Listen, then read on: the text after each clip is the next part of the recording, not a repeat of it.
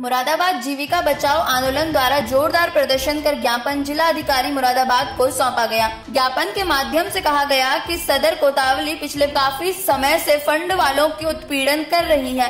Town hall बुध बाजार चौमुखा पुल स्वाभाविक बाजार है, जहां ठेले वाले पीढ़ी दर पीढ़ी अपना फंड लगाते आ रहे हैं और अपने परिवार का भरण पोषण कर रहे हैं। जिसमें कोतवाली पुलिस मुरादाबाद से नारे लगाया जा रहा है, क्या वजह है, जानना चाहिए।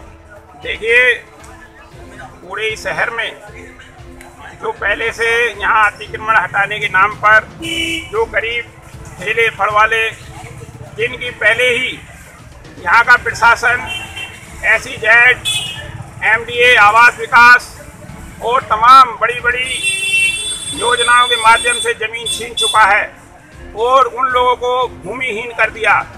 आज वो गरीब मजदूर जिनकी कभी सैकड़ों बीघा जमीन हुआ करती थी, आज वो भूमिहीन हो गए हैं और ठेला फल लगाकर अपनी जीविका चला रहे हैं।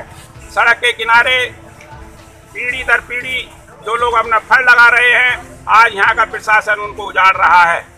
तो टाउन हॉल पर खास तौर से जो इस तरीके से कोतवाली पुलिस, जब भी ये लोग अपना ठेला लगाते हैं, फल लगाते हैं, पुलिस पहुंच जाती है, इनका सामान जब्त करने की कोशिश करती है, इनको गालियां देती है और इन पर डंडे बरसाती है और इनको भद्दी गालियां देकर वहां से डरा धमका कर भगा देती है।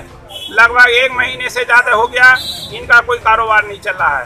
टाउन हॉल प्रस्तावित और स्वाभाविक यानी कि स्वाभाविक बाजार है, जिसमें लोग पीढ़ी दर पीढ़ी वहाँ बाजार लगाते हुए आए हैं और कानून के तहत भी जो स्वाभाविक बाजार है, जिसमें लोग 50 साल से अधिक अपना फड़ या कारोबार करते हैं, उसको जो है पैतृक बाजार के रूप में घोषित करने का एक प्रावधान है।